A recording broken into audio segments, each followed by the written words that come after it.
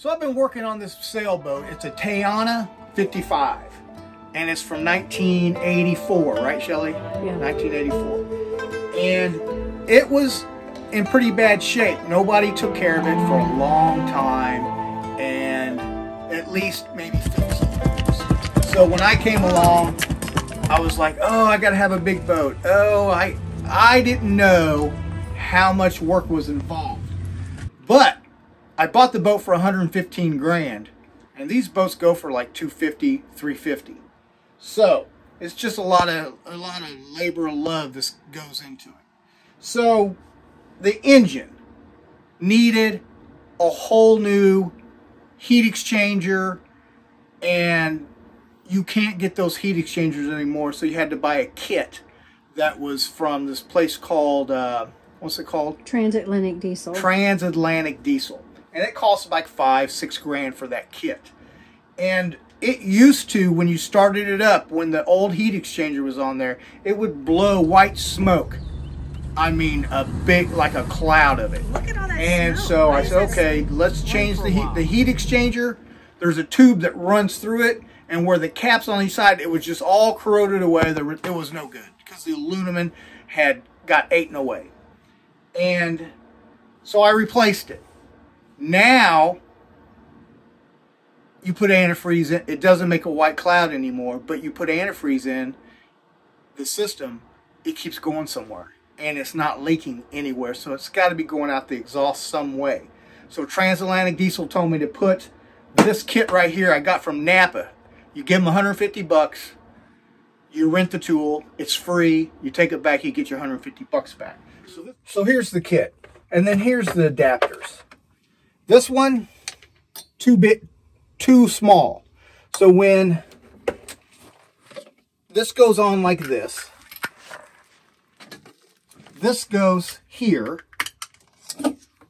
and then this goes on here. You can spin this like this, and the more you spin it, the more that spreads out, and it makes a tight, airtight fit. None of the adapters work, so this is not going to work. So what I did, I went and got this.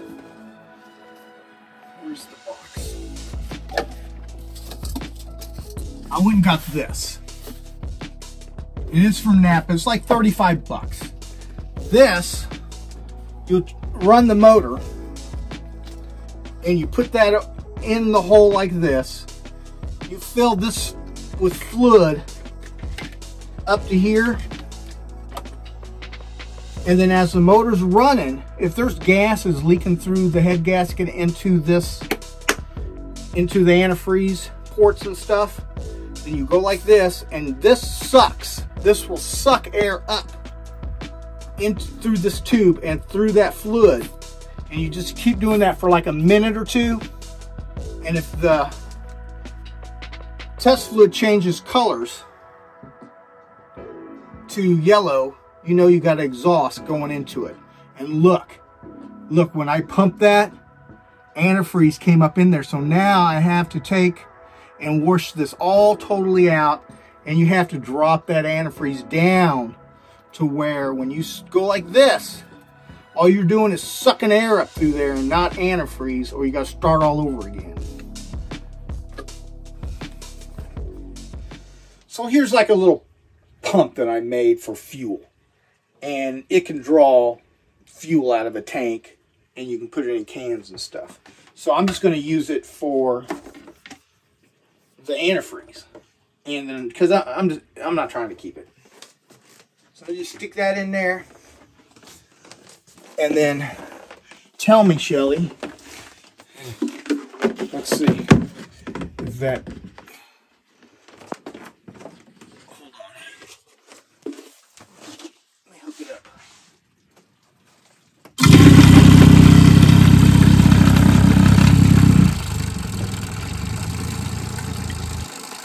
Yeah, see, there it is. There's antifreeze coming out. So I got to suck some of that antifreeze out, or it won't suck up into that tube. All right, so there's the tube. Let's put it back in there and suck air up and see if it draws the antifreeze back up into the tube. I don't think it is going to. I don't think it's going to.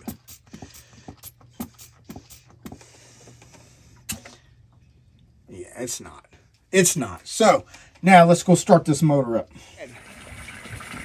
Alright, so there's the exhaust right there. So Shelly's going to start the motor up, and let's see. I'll show you guys. It doesn't smoke. Look, she fired right up. Let's see how much. Let's see. You seen how much it was smoking. And this thing hasn't started up for about a month. So this test means a lot. So now you have to let the motor run until the thermostat opens up to where the antifreeze is flowing all the way through the motor. So let's give it a minute to heat up and test it. Because I'm telling you, if this test goes bad, I'm spending $3-4 grand. So you see that milky stuff in the water? I don't know what that is. I don't think it's fuel. I think it's antifreeze. But I don't know. I don't know. We'll do the test. We'll find out. On the deck work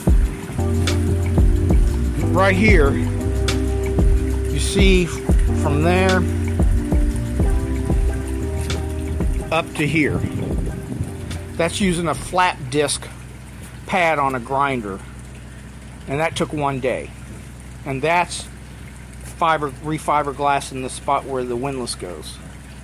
So I'm thinking 1 day, 2 days for that. Another day over there. Another day over there, so that's 3. Then in the back, 4, 5. Just add 2 more days. So I'm thinking 7 days to grind all this down to where you can put a fresh layer of fiberglass over the top of this to cover up all these holes to keep it from cracking. The holes from cracking. Because look at them all. Look at all the holes. I don't trust the epoxy. So I'm going to put a layer of 1708 with West Systems over the top of this whole deck. And then paint it and be done with it.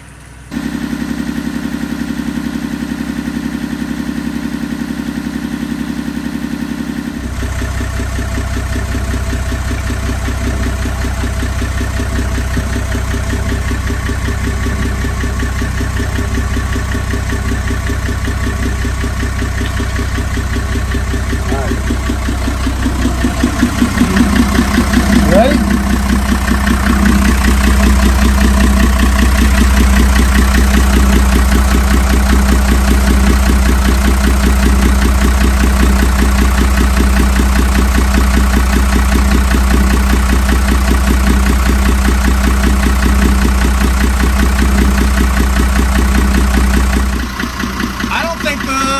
Change colors. What do you guys think? It said it changed colors to yellow or a greenish yellow.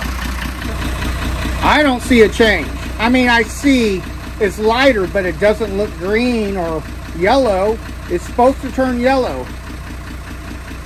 So I think we passed the test. So I don't know what the problem is. Look how blue that is. There's no hints of green or yellow, so there's no exhaust gases getting pushed through the head gasket into the cooling system. So there's the oil. Look, you see how clean that oil is? There's no water in that oil, so it's not getting in the oil. So I don't know what the problem is, why it's losing antifreeze or the antifreeze is dropping. It's not the head gasket. So I'm gonna move on and think about it some more. But we're in the yard. Let's go take a look at a boat that's probably been sitting up here for 20 years. And the interior, I think, is pretty good shape. I ain't for sure, but we'll go look at it. But look, here's a Super Marimu from 1992. It's an older one sitting up here. It's not for sale. Somebody's boat. They're storing it here. All right, so here's the boat. Now this boat, it's been sitting here like 20 years or so, and I don't even know the name of the boat. I don't even know if it maybe it was made in a shipyard, and I don't know. Maybe when we go inside, we'll find something, that a placard or something that tells what it is. I would say this boat is around a 45 foot boat, 40 foot. But there's some issues going on with this boat. This boat's been sitting here for at least 20 years. And you could probably get this boat if you came up here and said, hey, I'll pay you $4,000 for marina fees, and then you come up here and work on the boat, you probably get this boat for free. You might have to pay, like I said on the other boats, 500 bucks just for them to feel like they sold it. So there's the keel, and and then this is wood. And to me, it looks like mahogany. That's what it looks like, or teak, or one of the two. And then, but look, you would have to, it needs to be cut up. It needs to be cut. And you need to go up to the water line, cut off all this fiberglass, pull it off, check, fix all the wood, and then cover it up with fiberglass, the whole, with maybe 3 or 4 coats of West Systems epoxy and 1708 or something. And so let's go inside, go check it out. And you'd have to take the keel off. That'd be the first thing. You'd have to lift the boat up a little bit, drop the keel, and really check out how all the wood framing and stuff is, if it's still intact, and fix the places that need to be fixed. If it's even possible. I don't know. I've never been in, I've never looked. That's why there's plastic on it. You guys see that cabin top? Just looks pretty good. So I guess there's a tiller arm there, and then there's a way to steer the boat up front, I think, in the cockpit. But look at that cockpit cover. Let's go. Look how nostalgic this boat is. So it's a wood boat. It's a wood boat that's been skinned on the outside with a layer or two of fiberglass. But when I walked around on these decks are all fiberglassed. So when I walked around on them, it's like a thick layer of fiberglass on these decks.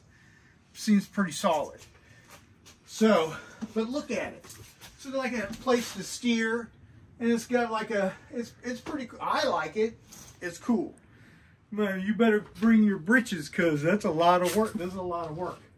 So let's go down below. Let's go down below and see what's going on. It's a catch rig. So you got one up front, and you got another mast back here in the back. And right here, look, you got some old big winches that are probably froze. I don't know if they're froze up, but they're good sized winches.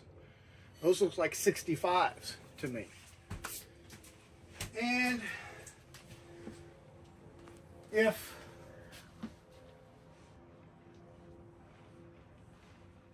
you can't really get up there, let me see that phone.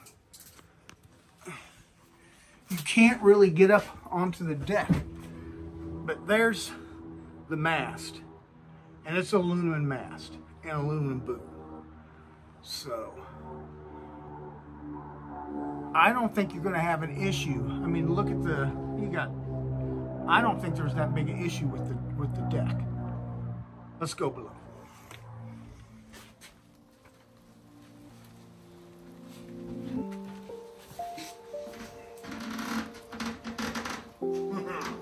Come on. All right, so there's my view from coming down through the cockpit. And let me tell you, it's musky in here. So if you decided to come take on this boat and you didn't have anywhere to stay, I suggest you bring about $200 worth of some kind of mold kill and spray before you could even think about being in here and staying in here. So there's the bow, and there's the chain locker.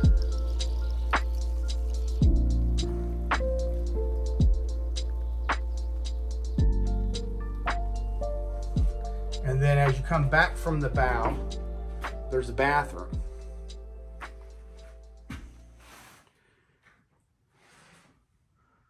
And look, it's everywhere is wood. This thing is built out of wood. And there's like a shower.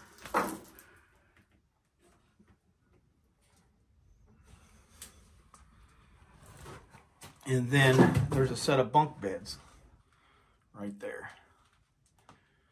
And the floor seems to be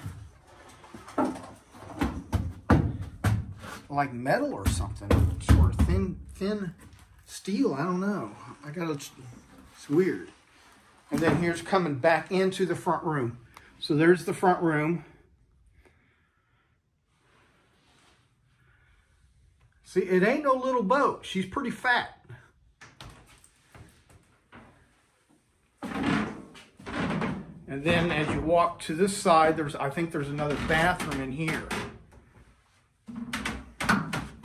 Yep, there's another bathroom. This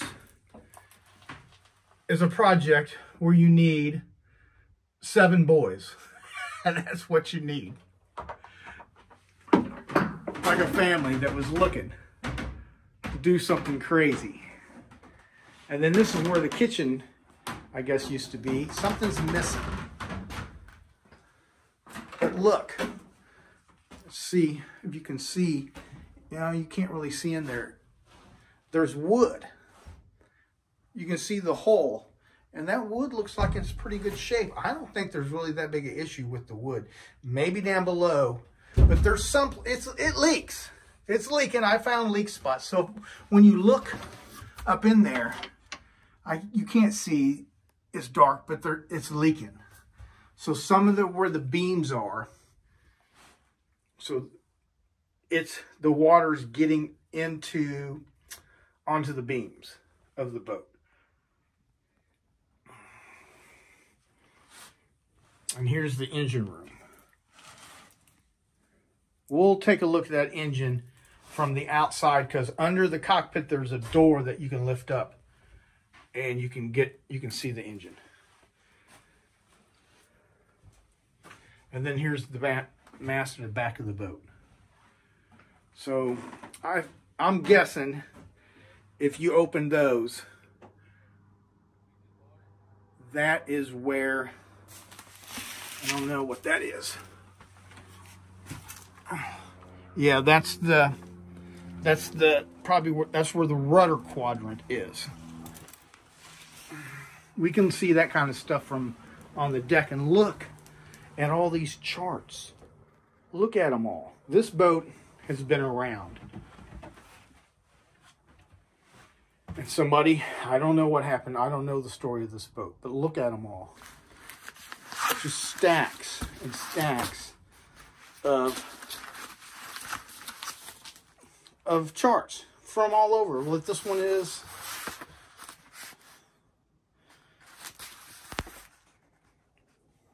I don't know. Trinidad. So Caribbean, I bet the whole world is in these charts. But you can see, if you look, you can't see in there, but I can.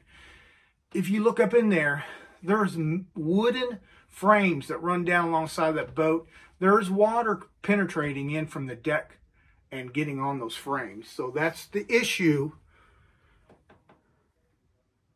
that I would be worried about if I was looking to restore this boat. And look at that little toilet.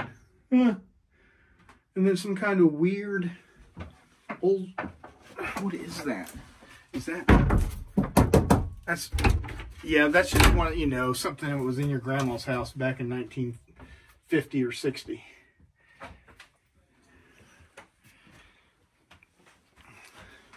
All right, so we've seen enough. Let's go up top, look down at the motor, and look at the rudder quadrant, and check those two out. Well, look, there's the old electrical box and chart table. And look, there's an old Hart interface converter. So there's the charting system might be working on this boat with new batteries.